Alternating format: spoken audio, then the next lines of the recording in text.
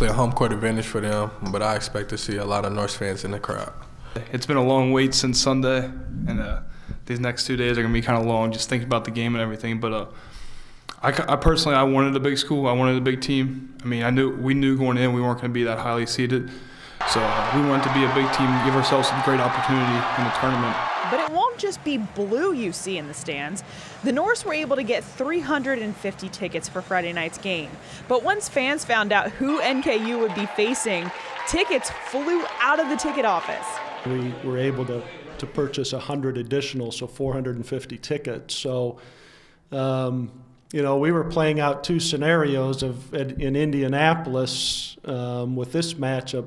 We don't have enough tickets. John Brennan and the Norse plan on making their way out of northern Kentucky and heading towards Indianapolis on Thursday at noon. From BB&T Arena, Elise Jesse, WLWT News 5.